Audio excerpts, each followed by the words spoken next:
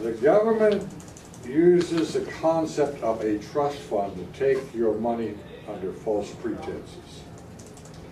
For years I wrote about and taught about what I call corrupt government practices, because they're always so quick to talk about corruption.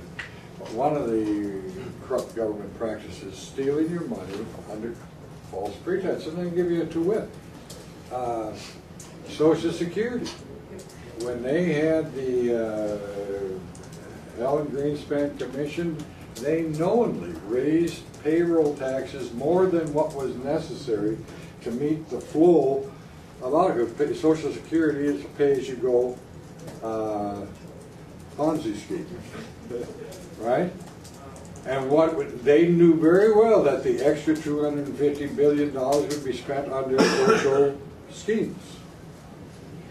And that to me is, I mean, because you listen to the kids, my kids told me, Dad, I don't expect to ever get Social Security, but I don't mind paying in if it's about Grandma and Grandpa's retirement. If they were paying in about George Herbert Walker Bush's reauthorization, or George W. Bush's reauthorization of AmeriCorps, which is an intellectually and morally bankrupt concept to begin with, one that his daddy never allowed to become law because he threatened to veto it.